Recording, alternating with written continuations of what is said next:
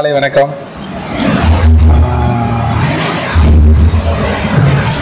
ஞாயிற்றுக்கிழமை ஒரு பிரதம மந்திரி ஒரு புது திட்டத்தை தொடங்கி வைக்கிறாங்க.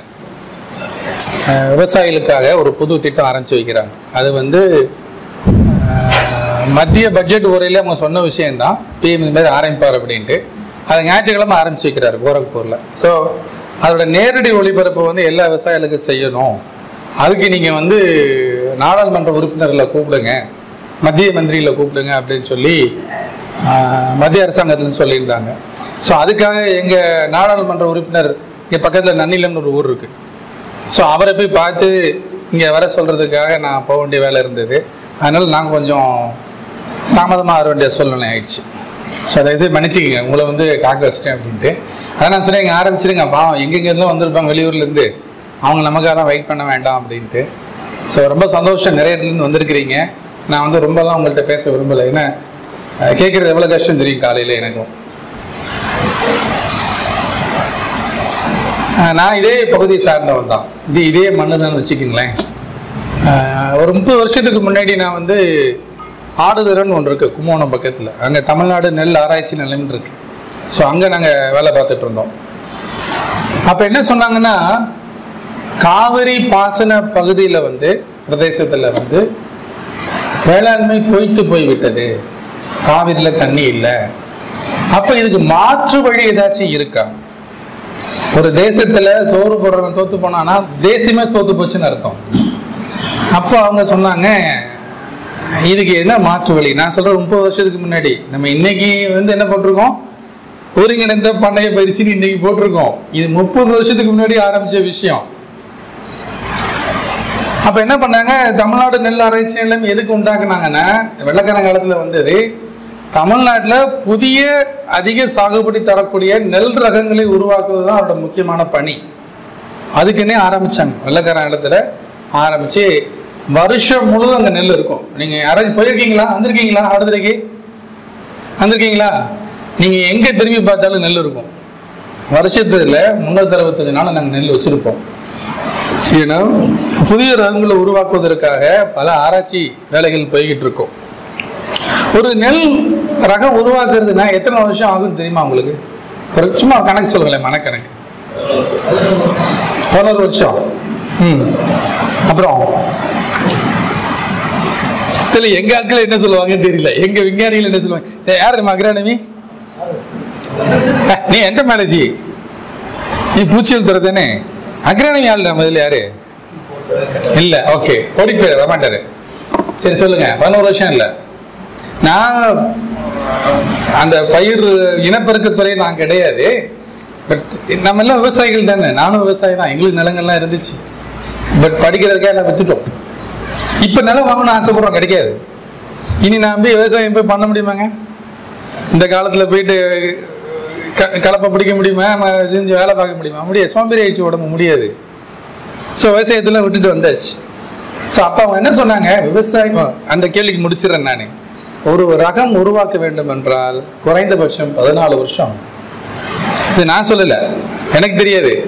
எங்ககிட்ட நிறைய என்ன சொல்றது பயிர் பெருக்கு நிபுணர்கள் இருக்காங்க ஆடுதல். அவங்க சொன்னாங்க, சார் இப்போ நீங்க ஒரு ரகம் நீங்க பயிரிட்டு இருக்கீங்கன்னு வச்சுக்கீங்களேன், நாங்கள் இன்னொரு ரகம் கொண்டு வரணும்னா எங்களுக்கு சொல்லப்பட்ட ஐயாவுக்கு தெரியும், சம்பத் ஐயாவுக்கு தெரியும். அவர் வேளாண் இணை இயக்குனர் இருந்தவர். ஒரு ரகத்துக்கு மாற்று ரகமாக ஒரு ரகம் நான் உங்களுக்கு கொடுக்கணும்னா எங்களுக்கு எப்படின்னா, அந்த எந்த ரகம் பயிரிட்டு இருக்காங்களோ அதை காட்டிலும் 20% அதிக மகசூல் வந்தாதான் அதை நாங்கள் உங்களுக்கு கொடுக்க முடியும்.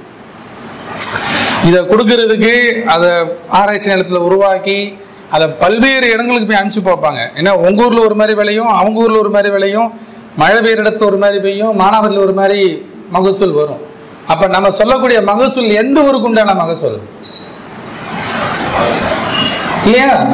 சொல்றோம் TK 13 இத்தனை மூட்டை கொடுக்குன்றோம். இத்தனை மூட்டை எந்த ஊர்ல கொடுக்கும், எந்த மண்ணுக்கு கொடுக்கும், எந்த தண்ணிக்கு கொடுக்கும், எந்த வெப்பத்துக்கு கொடுக்கும்? சரியா? ஸோ இவ்வளோ விஷயங்கள் இருக்கு. நீங்கள் நினைக்கிற மாதிரி விளையாட்டுலாம் கிடையாது. ஒரு ரகத்தை உருவாக்கி உங்கள்கிட்ட கொடுக்கணும்னா, நம்ம சாப்பிட்டு இருக்க சாப்பாடு இருக்கு பாருங்க, நெல், கத்திரிக்காய், வெண்டைக்காய், இதெல்லாம் உருவாக்குனா யாருன்னு உங்களுக்கும் தெரியாது, எனக்கும் தெரியாது. அவன் உருவாக்குனா செத்து போயிட்டான் பாவம். அவனுக்கு எந்த அவார்டும் கொடுக்கல. அவனை எந்த டிவிலையும் காட்டல, அவன் பேரை கூட சொல்லலை. நம்ம ஏகப்பட்ட பேர் மண்ணோட மண்ணா போயிட்டான், நெல்லோடைய வாழ்ந்து நெல்லோடைய செத்து போயிட்டான். 30 வருஷம் கழிச்சு நான் ஆடுதுறைக்கு போயிருந்தேன். ஒரு 3 வாரத்துக்கு முன்னாடி என் மனைவியை கூட்டு போயிருந்தேன். அவங்களோட கோயில் பார்க்கணும். நாங்கள் கூட்டு போயிட்டு நாங்கள் கும்பகோணத்துல தான் தங்குறதா இருந்துச்சு. அப்புறம் திடீர்னு என் நண்பர் தான் அங்கே இயக்குனராக இருந்தார். அவர் சொன்னார் இங்கே வந்துடுறேன் அப்படின்னாரு. அப்புறம் எனக்கு தெரிஞ்சு 30 வருஷம் கழிச்சு நம்ம வேலை பார்த்த இடத்த போய் பார்ப்பேன். சரியான கிராமம் போயிருந்தோம். என் மனைவிக்கு ஒரு ஆசை இருந்துச்சு. அவன் கல்யாணம் புதுசில் வந்து மாட்டு வண்டியில் கூட்டு போனது அந்த ஊருக்கு. அவன் சொன்னா சரி போய் பார்க்கலாம், ஊர் எப்படி இருக்குன்னு தெரியல, நம்ம இருந்த வீடு எப்படி இருக்குன்னு தெரியல, குவார்டர்ஸ் எப்படி இருக்குன்னு தெரியல, சிவங்கோயில் எப்படி இருக்குன்னு தெரியல, காளி கோயில் எப்படி இருக்குன்னு தெரியல, போய் பாட்டு வருவோம் அப்படின்னா. சரி நாங்கள் அங்கே போய் கெஸ்ட் ஹவுஸில் தங்கிட்டு பார்த்து பேசிட்டு இருப்ப இப்போ நான் சொன்னேன் எனக்கு சினிமாவில் பார்க்கணும் அப்படின்னு. என்கிட்ட வேலை பார்த்த பசங்களாம் ட்ரௌசர் போட்டு வந்த பசங்க இன்னைக்கெல்லாம் வந்து ஒரு 45 வயசு 50 வயசுல இருக்கானுங்க. சினிமா இருக்காடா, சினிமாவை பார்க்கணும் அப்படின்னு. அவன் சினிமாக்கெல்லாம் போயிடுச்சு சார் அப்படின்னாங்க. சினிமா யாரும் கேட்டிங்கன்னா உங்களுக்கு நெல் ஜெயராமன் தெரிஞ்சிருக்கும். 10 நெல் ஜெயராமன் சேர்ந்து ஒரு சினிமா. சினிமா நெல்லிலே பறந்து நெல்லிலே விழுந்து நெல்லிலே செத்து போயிடுச்சு. விவசாயத்துக்கே மிகப்பெரிய ஆராய்ச்சி நடக்கிறது வந்து டெல்லியில இந்திய வேளாண் ஆராய்ச்சி நிலையம் ஒன்று இருக்கு, IARI. அவங்க தான் பண்றாங்க. அதுக்கு அவங்க அங்க பாஸ்மதி நிறைய பண்ணிட்டாங்க, நல்ல வாசனையான பாஸ்மதி. அதை காவிரி பாசனப்பதி கொண்டு வரணும்னு சொல்லி ஆடுகரில் வந்து அவங்க நிறைய பயிரிட்டு இருக்காங்க. இனப்பெருக்க விஞ்ஞானிகள், தலை சிறந்த விஞ்ஞானிகள் வந்து அங்கே வேலை பார்த்துட்டு இருக்காங்க.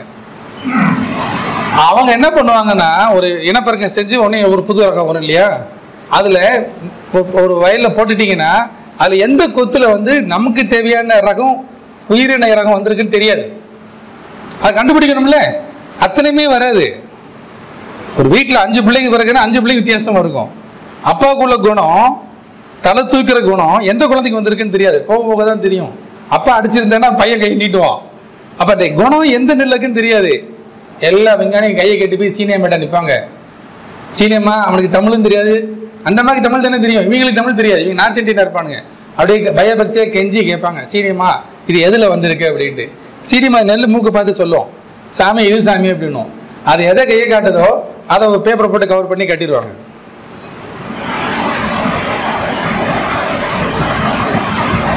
விஞ்ஞானம் வளர்ந்தது விஞ்ஞானிகள் மட்டும் கிடையாது. யார் இந்த பயிரோடய வாழ்ந்தாங்களோ, யார் அந்த மண்ணோடய வாழ்ந்தாங்களோ அவங்களால தான். ஸோ அப்பேற்பட்ட சீனியமா இன்னைக்கு இல்லை, நம்பி பார்த்து கஷ்டமா இருந்துச்சு. சரி எப்பேற்பட்ட ஆளு போயிட்டாங்களே அப்படின்னு. அந்த மாதிரி யாரும் அந்த மாதிரி யார் இப்போ உங்களுக்கும் தெரியாதுல்ல, யாருக்குமே தெரியாது. இந்த மாதிரி நிறைய பேர் சேர்ந்து உருவானது தான் இந்த நுட்பங்கள், இந்த கல்லூரிகள், விவசாயங்கள் எல்லாருமே. நம்ம ரொம்ப சுலபமாக சொல்லிவிடுறோம். இதெல்லாம் என்ன பிரயோஜனம்? இத்தனை காலேஜ் வச்சிருக்காங்க, இத்தனை விஞ்ஞானிகள் வச்சிருக்காங்க, இத்தனை ஜேடி வச்சிருக்கிறாங்க, இவங்கெல்லாம் எதுக்கு சம்பளம் கொடுத்துட்டு இருக்காங்க கவர்மெண்ட்லட்டு? இன்னைக்கு போட்டுக்கிட்டு இருக்க அத்தனை ரகங்களும் யார் கண்டுபிடிச்ச ரகங்கள்? இன்னைக்கு பால் குடிக்கிறோம், பால் எங்க இருந்து வந்துச்சு டாக்டர்? யாரால வந்துச்சு பால்? ஸோ படிச்சவங்க இன்னும் இல்லை, நம்ம வந்து இந்த நாட்டுக்கு இந்த மண்ணுக்கு கடமைப்பட்டிருக்கோம். நான் சாப்பிட்ட சாப்பாடே வந்து எனக்கு எந்த வயலையும் காரணம், அதுக்கு நான் எந்த வயலையும் காரணம் இல்லை. யாரோ ஒருத்தர் உழைச்சாங்க, நான் சாப்பிட்டுட்டு இருக்கேன். பணம் ஒரு பேப்பர் தான், பணம் பணமே கிடையாது. பணம் ஒன்று கிடையவே கிடையாது. எப்படி காலம்னு ஒன்று இல்லையோ அது மாதிரி பணம்னு ஒன்று கிடையாது. பணம்ன்றது ஒரு பேர், ஒரு பண்டமாற்று முறைக்கு உருவாக்கப்பட்ட ஒரு எந்திரம், அவ்வளோதான். பணம் கொடுத்தனால நீங்கள் நெல்லை ஒரு நாளில் கொண்டு வந்துட முடியாது. நெல்லுக்கு எத்தனை நாள் அவ்வளோ நாள் ஆகும். அதுக்கு அத்தனை உழைப்பு வேணும், தண்ணி வேணும், இயற்கை வேணும், அதெல்லாம் வேணும். ஒரு வெறும் பேப்பர் வச்சுக்கிட்டு ஒரு நெல் மூட்டையை சமப்படுத்த முடியாது. எத்தனை விஞ்ஞானிகள் உருவாக்க நுட்பத்தோடு தூக்கி போட முடியாது. ஸோ 30 வருஷத்துக்கு முன்னாடி இதே விஷயத்தை தான் பேசினாங்க, விவசாயம் செழிப்பாக வேண்டும் அப்படின்ட்டு. ஸோ விவசாயம்ன்றது பார்த்தீங்கன்னா நெல் சாகுபடிங்கிறது இன்னைக்கு வர சொல்ல கணக்கு பார்த்தா இந்த பழைய பழமொழி தான். உழவன் கணக்கு பார்த்தா புழக்க மிஞ்சாது. அப்போ அதை இன்னும் விவசாயம் தோக்கக்கூடாது. எந்த காரணத்துக்காக எப்படி கோயில் இந்த மண்ணை விட்டு போகக்கூடாதோ, இந்த கோயிலை காக்கிறது நம்ம கடமையோ, இந்த மாதிரி இந்த மண்ணுல இருந்து நெல் போகக்கூடாது, விவசாயம் போகக்கூடாது. அது யாருக்காகவும் இல்லை, நமக்காக, நம்ம பிள்ளைகளுக்காக. வேற யாருக்காகவும் பண்ண வேண்டாம். நீங்க கெட்ட விஷயங்கள் அப்படித்தான் இருக்கும், அரசாங்கம் அப்படித்தான் இருக்கும், இவங்க அப்படித்தான் இருப்பாங்க, அவங்க அப்படித்தான் இருப்பாங்க, அதெல்லாம் காரணம் கிடையாது.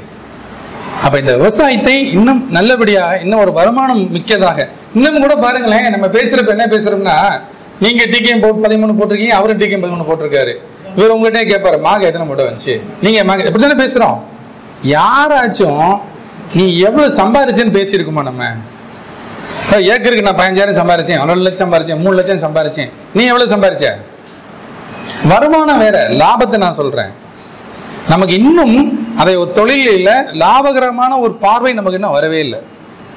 ஒரு பொருளாதார ரீதியாக அதை பார்க்கும் பக்கம். நீங்க வியாபாரியை பாருங்களேன், நீங்க வியாபாரியை பாருங்க, அவன் கேட்பான் இந்த கடை வச்சேன்னா எனக்கு எவ்வளவு நிற்கும் மாசத்துக்கு. அந்த மனோபாவமே வரவே இல்லை இன்னும். நம்ம பிள்ளைகளுக்கு நம்ம இன்னும் சொல்லி கொடுக்கல. பணம் என்பது முக்கியம், பணத்தை ஈட்ட வேண்டும், சரியான முறையில் ஈட்ட வேண்டும், சரியான முறையில் நிர்வகிக்க கற்றுக்கொள்ள வேண்டும். அந்த பணத்தை கஷ்டப்பட்டு சம்பாரிச்சு பத்திரமா சேமிச்சு புத்திசாலித்தனமா செலவழிச்சு இன்னும் அது 10 மடங்கா பெருக்கணும். பணத்துல கண்டிப்பாக நீ ஊதாரியாக இருக்கக்கூடாது. 5 பைசா செலவழிச்சாலும் அளவுதான் செலவழிக்க தெரியணும் அப்படிங்கிற பழக்கத்தை நம்ம இன்னும் கொண்டு வரல. ஸோ விவசாயம் இன்னும் செழிக்க வேண்டும், லாபகரமாக மாற வேண்டும் என்பதுதான் நோக்கம். அது லாபகரமாக நடந்துகிட்டு இருக்கு பல இடங்கள்ல. பல விவசாயிகள் அவங்களே பெரிய விஞ்ஞானிகள் தான். அவங்களே புதுசு புதுசாக கண்டுபிடிச்சு புதுசு புதுசாக பண்ணி சம்பாரிச்சிட்டு இருக்காங்க. என்ன இந்த வெற்றி இன்னும் பரவலாகலை. உங்களுடைய அனுபவத்தில் நீங்க சம்பாதிக்கிறீங்க, அது உங்க ஊருக்கு போகணும், உங்க தெருக்கு போகணும், உங்க ஊருக்கு போகணும், பக்கத்து ஊருக்கு போகணும், எல்லாத்துக்கும் போகணும். அதுதான் நம்மளுடைய குறிக்கோள். ஸோ அந்த முறையில் எங்க விஞ்ஞானிகளாம் சேர்ந்து இந்த விவசாயத்தை எப்படி நம்ம என்ன லாபகரமாக நடத்த முடியும், என்னென்ன சின்ன சின்ன தொழில்கள் சேர்த்து செஞ்சோம்னா அதை இப்போ நீங்கள் ஸ்டாக் மார்க்கெட்டில் பார்த்தீங்கன்னா, ஷேர் மார்க்கெட்டில் சொல்லுவாங்க எல்லா பணத்தையும் ஒரே இதில் போடாதீங்கன்னுவாங்க. கேள்விப்பட்டிருக்கீங்களா?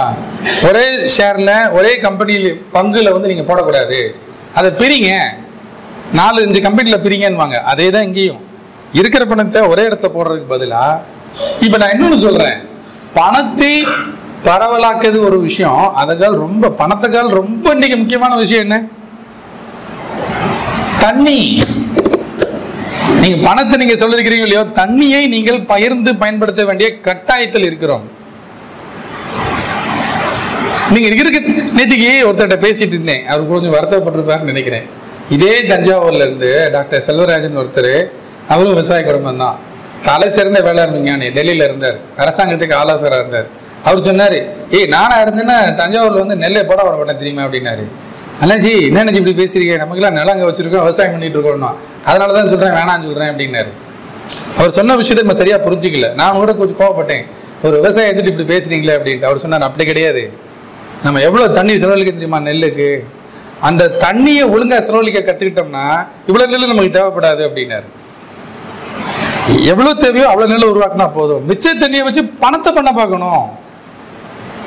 நெல்லை காசு கொடுத்து வாங்க முடியும், தண்ணியை காசு கொடுத்து வாங்க முடியுமான்னு கேட்டார் என்கிட்ட. நமக்கு நெல் இல்லைன்னா பக்கத்து ஊர்ல வாங்கிக்கலாம், பக்கத்து நாட்டுல வாங்கிக்கலாம், தண்ணி இருக்க ஊர்ல இருந்து தண்ணியை கொண்டு வர முடியுமா அப்படின்னாரு. ஸோ பணத்தை எப்படி நம்ம பரவலா பல தொழில்களில் முதலீடு செய்கிறோமோ, அதே போல இன்னைக்கு ரொம்ப அத்தியாவசியமா போய்விட்ட தண்ணியையும் எப்படி வேளாண் சார்ந்த தொழிலில் அதை பயன்படுத்தி லாபத்தை அதிகரிக்க உடைய வழி என்ன அப்படிங்கிற நம்ம தெரிஞ்சுக்கணும். அதுக்காக இந்த பயிற்சி நடத்தியிருக்காங்க. எனக்கு ரொம்ப சந்தோஷமா இருக்கு. ஏன்னா எப்படியாச்சும் இந்த விவசாயம் ஜெயிக்கணும், இந்த மண்ணில் எப்படியாச்சும் ஒரு 4 விவசாயி மேலே வரணும். சிக்கலுக்கு வந்துட்டு போனா ஒரு 4 பேரை ஒருத்தர் பயன்பட்டா கூட போதும். இதெல்லாம் மக்களோட பணம் தான். இந்த இடத்துல கட்டி வச்சு சம்பளம் கொடுத்து ஆராய்ச்சி பண்ணிட்டு இருக்கோம்னா அது மக்களோட பணம் தான். இது விதைப்பண்ணையா இருந்துச்சு இல்லையா? முதல்ல விதைப்பண்ணையா இருந்தது. ஏன்னா ஆராய்ச்சி நிலத்தில் உருவாக்கி அந்த வெரைட்டி கண்டுபிடிச்சி பல ஊர்கள்லாம் விவசாயம் பண்ணி பார்த்து, சரி பரவாயில்ல இந்த மகசூல் நல்லா இருக்கு, இதை கொடுத்துடலான்னு சொல்லி அவங்க அரசாங்கத்தில் சரின்னு சொன்னதுக்கப்புறம் இவங்களுக்கு தான் கொடுப்போம், விவசாயத்துறை கொடுத்து நீங்க இதை பல்கி பெருக்கம் பண்ணி விவசாயிகளுக்கு கொடுங்க அப்படின்னு. அதுக்கு விதைப்பண்ணைகள் வச்சிருப்பாங்க. அப்படி இருந்த விதைப்பண்ணை தான் இது. அதுதான் இப்ப உழவர் வேளாண் மையமா, வேளாண் அறிவியல் மையமா மாற்றப்பட்டது. அதனால நீங்க வந்ததுக்கு ரொம்ப சந்தோஷம், உங்களை எல்லாம் நான் வரவேற்கிறேன். எதா இருந்தாலும் நல்லா தயவுசெய்து கேட்டுக்குங்க. இப்போ தோணாது கேள்வி, இப்ப கேள்வியெல்லாம் தோணாது, அதுக்கப்புறம் தான் தோணும், செய்யறப்பதான் தோணும். ஐயோ இதை கேட்க மாட்டோமே, அதை கேட்க மாட்டோமே, இவர் இப்படி சொன்னாரு நடக்குமா, இது இன்னும் படிச்ச பையன் பாவம் சொல்றான், அனுபவம் இல்லை போல அவனுக்கு, இப்படி செஞ்சா எப்படி வரும்ட்டு கேள்விகள்லாம் வரும். தயவு செய்து அவங்க நம்பரை வாங்கிங்க, எப்பனாலும் கேளுங்க. நல்ல எல்லாம் இளைஞர்கள், எல்லாமே சாதாரண குடும்பத்தில் விவசாய குடும்பம் வந்த இளைஞர்கள் படிச்சுட்டு உட்காந்துருக்குறாங்க உங்களுக்காக. அதனால அவங்க மொபைல் நம்பர் என்னென்னு கேட்டுக்குங்க, எப்போனாலும் அவங்கள தொடர்பு கொள்ளுங்க. இந்த பயிற்சியையும் இந்த பயிற்சி மையத்தையும் பயன்படுத்திக் கொள்ளுமாறு தாழ்மையோடு கேட்டு இந்த பயிற்சியை தொடங்கி வைத்ததில் பெருமகிழ்ச்சி அடைகிறேன். இன்னைக்கு அழைத்தமைக்கு இங்குள்ள அனைவருக்கும் நன்றியையும் வந்த உங்களுக்கும் நன்றியும் தெரிவித்துக் கொண்டு விடைபெறுகிறேன். நன்றி, வணக்கம்.